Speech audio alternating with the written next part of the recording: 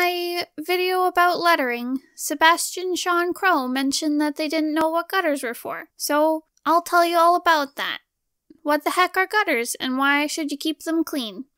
Well, gutters are the spaces between panels. They signify a passage of time between panels, while the panel itself is like a snapshot in time. Gutters are one of those things that a lot of people kind of take for granted just because they're a staple of comics. Like, I think a lot of people see them without knowing what they are. And I'll be real, I didn't know what they were for a long time. I just assumed it was like, well, yeah, of course you have borders between panels.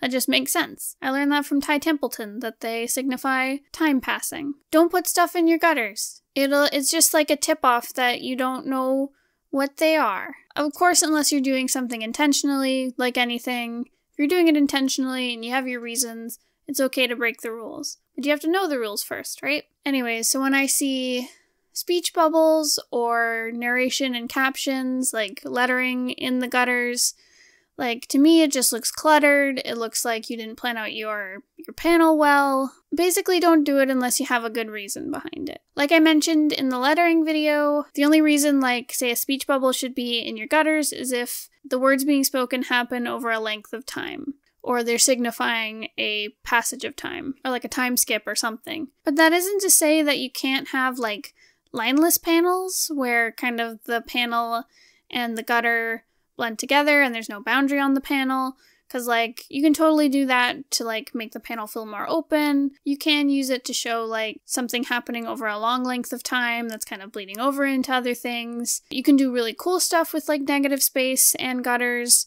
For example, in The Magpie, my comic, we do a lot of pages where, like, the separation between panels isn't, like, super defined because reality is being messed with by the Magpie, which is this elder god character.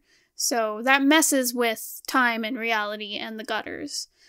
So doing stuff like that is totally cool, as long as you have intention behind it. So like anything, unless you know why you're doing it, keep your gutters clean. So have you ever seen those panels in comics where they're just one image? So maybe it's like an image of like a character's face, but it's split up into 3 panels.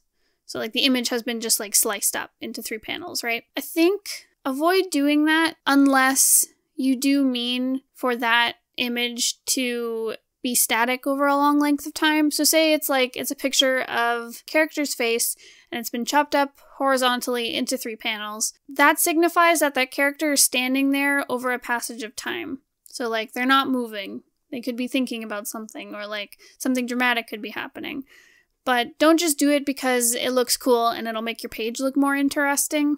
Oh, it can also, splitting a static image up into several panels can also signify a camera sweep. So like imagine a camera panning across something or panning up and down something. It can mean that, or at least that's how I've interpreted it in the past. So knowing about this whole thing with gutters can help you decide like which shots you want to include in your panels. Because imagine your panels is like you're watching a story unfold. The panels are just when you decide to take a picture, right? Like I said, they're a snapshot. So you have all this like variety of ways you can show things through the size of your panels or how many panels you include on a page. Like say you want to focus on like a singular really important moment, you can use a splash page because a reader is going to linger on a splash page for a long time. For if you don't know, a splash page is when it's one panel that takes up an entire page, kind of like an illustration. They're used for really big important reveals and like big moments.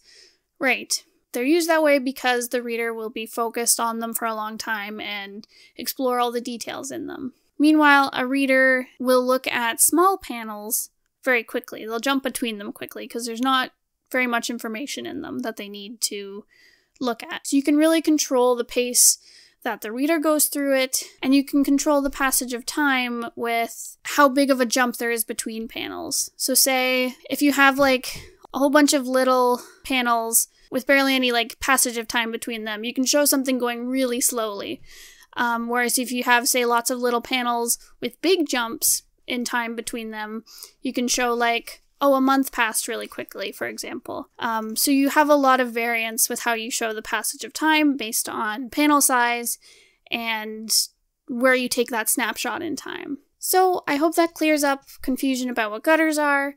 I hope that inspires you to do some cool, crazy things with which shots you choose to show. And that's all I have for today. So thank you so much for listening. If you have any questions or you'd like to request a video topic, please leave a comment down below, and I'll see you next time. Goodbye!